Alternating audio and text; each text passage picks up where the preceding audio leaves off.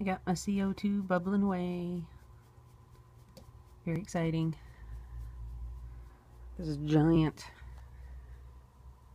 canister. It's freaking huge. I also cleaned out about a ton of plants last night. I took out the worst of the ones that were infected that I was able to trim. There we go. Put this back the way it goes. And there we go. What did I do? I cut down all of the dwarf hair grass. Well, it's not dwarf hair grass, it's full-sized hair grass, but I pulled it out and I gave it a dip and I whacked the hell out of it and cut most of it down. These plants back here in the back, which ones are they? Ah, here's my finger. Those right there, those tall guys. I took most of those out and saved the ones that were the least affected by the algae and put those back in. I didn't want to move all the stuff at once because I didn't want to junk up my tank too bad. But yeah, that's gonna have to come out. I took out a couple of the corkscrew valves. One of them stayed out. I put the rest of them back in. I took out. This is interesting. There's two hunks of Java moss right here. There's this one right here. Right there. And then there's all this stuff. All this stuff is the stuff that has been growing. And as you can see, it is absolutely covered in beard algae. This over here is my experimental bunch. I took it out and I did a bleach dip and then soaked it in prime and water for 2 days, and it's clean. It's absolutely clean. There's no black hair algae on that at all. So that's kind of cool. Let's see, what else did we do? I need to still pull this stuff out, but like I said, I don't want to junk up my tank all at once, so I'm just doing a little bit at a time and taking out a few pieces at a go. Let me get down here. So yeah, I'm a little concerned about this stuff down here. You can't really see it. There's a little crypt back there that's just absolutely infested. He'll honestly probably wind up getting pulled out and thrown away. But yeah, the CO2 is in. Terribly exciting. It's bubbling away. I'm still not sure how much I need to put in. Currently I have about maybe a bubble per second. The problem is that this regulator, it's new, and I have read in a couple of different places that it takes a couple of days for it to really break in, but I turn it up to about there, and then 20 or 30 minutes later it's slowed down again. So I don't know what's going on with that. Hopefully it goes ahead and works out its own issues so that it stops doing that, because I really want to keep my CO2 consistent. That's why I got the black algae in the first place, was because of inconsistent CO2. So I don't know if it's still doing it a couple of days later. I have another regulator.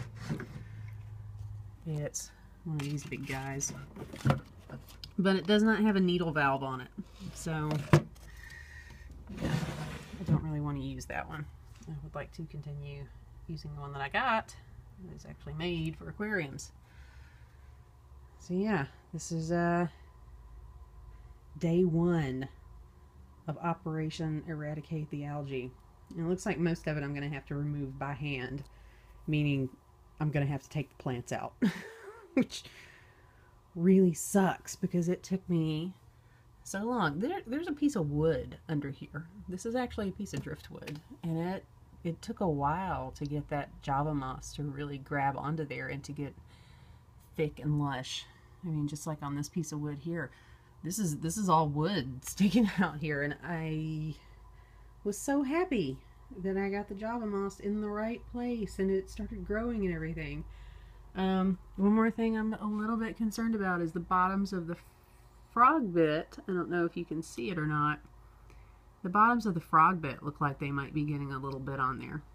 And I really don't want to take out my frog bit, because my frog bit's so pretty, and it's doing a good job of, you know, knocking out any additional light. And see there, lots of lovely frog bit and duckweed and all of these things that are supposed to be keeping the aquarium nice and happy. All floating there, you know, except for, of course, where the filter outtake goes. Now here's a question for people who use CO2 and have planted tanks. Do you use the spray bar, or do you use the this is my extra stuff drawer. This is like where all of the extra parts and pieces land, and I don't know what I've done. This thing.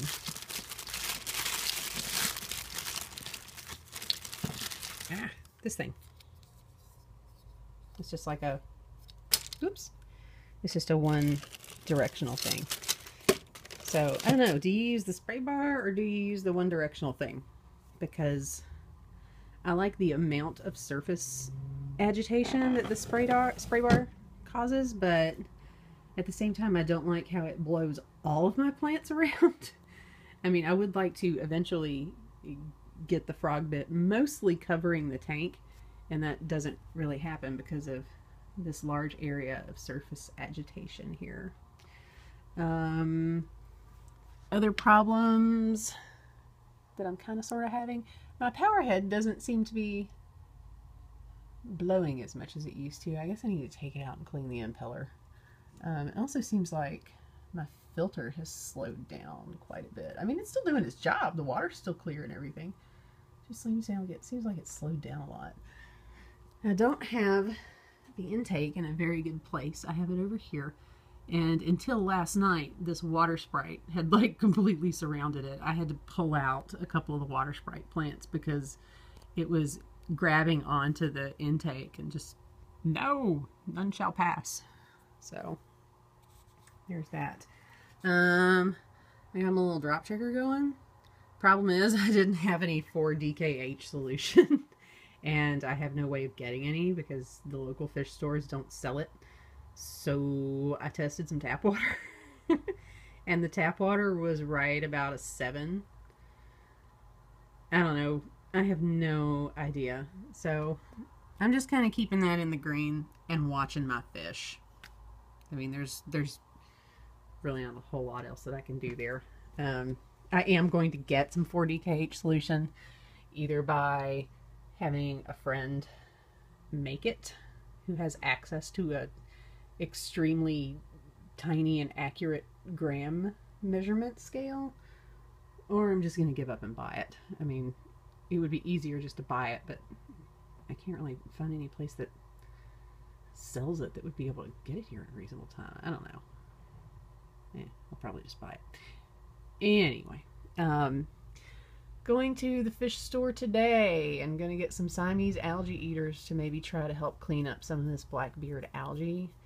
And I'm also going to get a couple of nearite snails because Gary, I don't know where he is,